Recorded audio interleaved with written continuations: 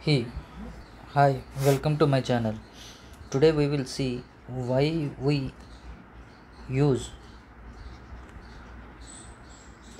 high K dielectric material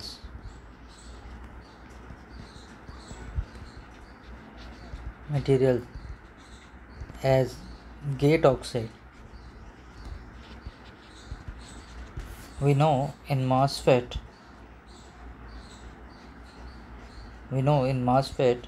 this input current or this gate current is 0.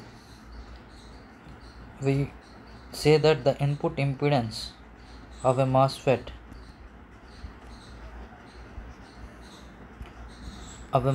is equal to infinity, and the current passes into the gate is 0. If you see the structure of the MOSFET, it is like this. You have a source and a drain, and here you will have an oxide, and then here you will have a gate.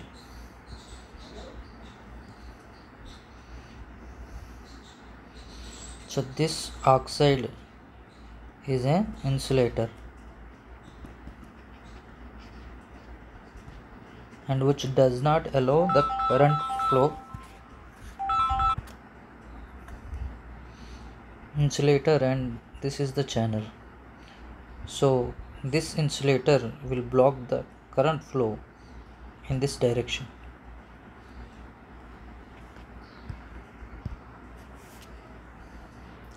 Now with this incessantly scaling,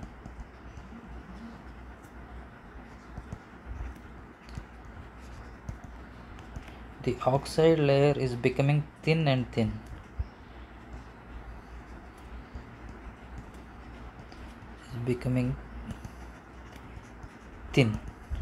So now there is a chance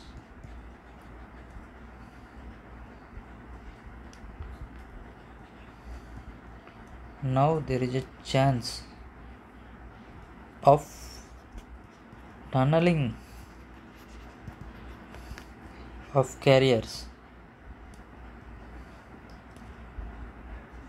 through this thin oxide layer, and no longer the impedance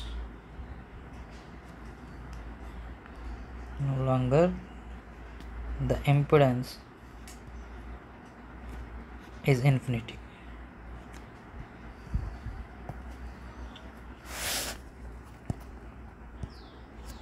So to avoid this, we go for high K dielectric material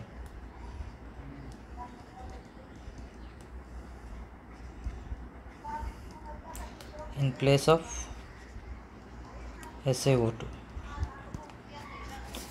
So what this means is,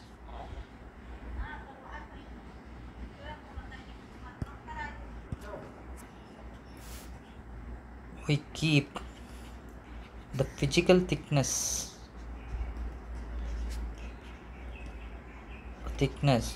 of the oxide layer high to hinder tunneling,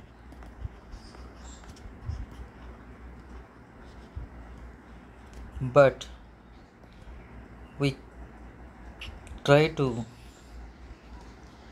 keep the electrical or effective oxide thickness EOT, effective oxide thickness, as minimum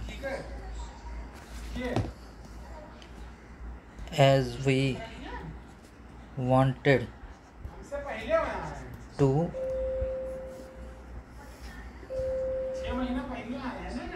maintain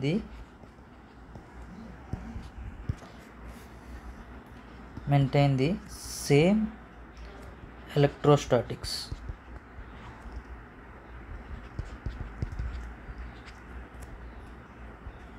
Same electric field or gate controllability.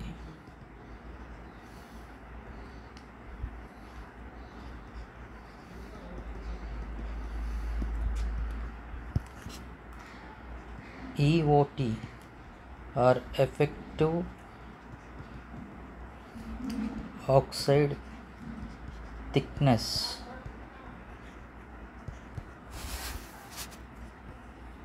is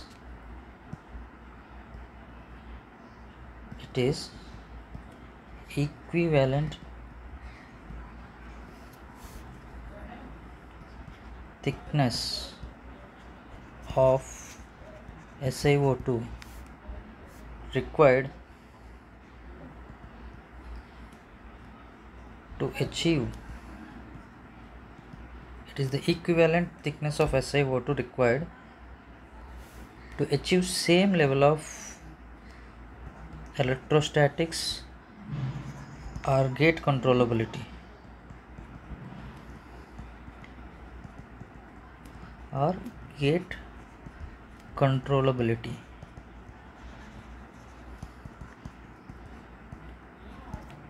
with high K dielectric.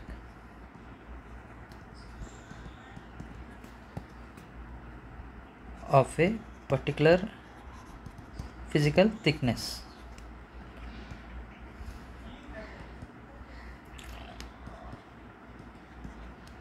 Now what we are doing? We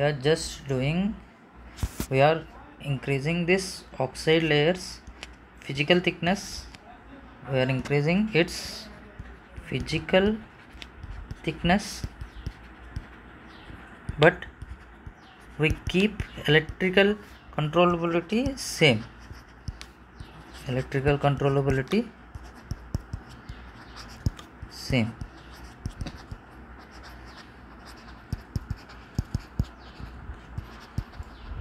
For that you use high K dielectrics. That means now suppose this is the Mosfet and this is the gate thickness we are increasing.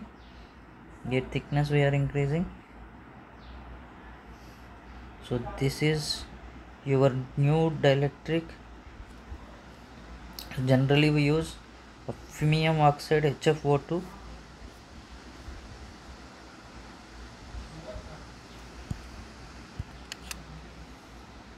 Generally we use chromium oxide HFO2, and see now the physical thickness increase, so it will hinder the tunneling, but the controllability, the gate controllability, that means if we apply voltage on gate, how it create the channel, how much channel it creates, it will be equivalent to this length SiO2.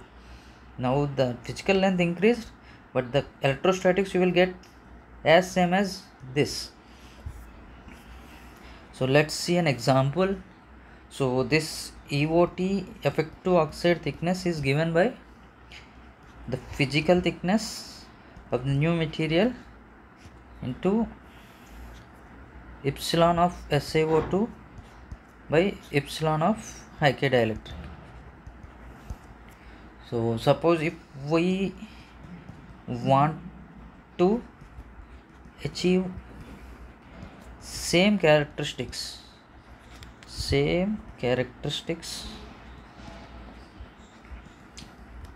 as 1 nanometer SiO2,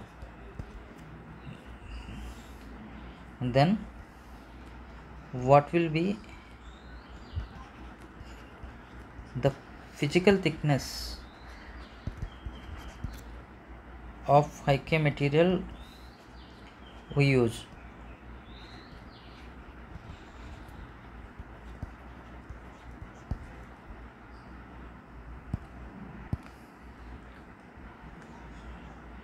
So just put the values here. The effective thickness we want is 1 nanometer, and we want to find the physical thickness of HFO2, and silicon epsilon value is 3.9, and this HFO2 epsilon is around 25 to 27. Let's take 25, and this value is approximately leads to 1/6. So the T physical will be equal to 6 nanometer. Now this SiO2 of 1 nanometer SiO2 is replaced with this 6 nanometer cadmium oxide. So as the physical thickness is increased, the tunneling will be reduced, and there won't be any tunneling current, and you will get the same electric field or electric controllability of gate controllability as SiO2. So to get such more crisp concepts, please subscribe my channel. If you like it, share it, and comment if you want to know any other topics, and press the bell icon to get notifications.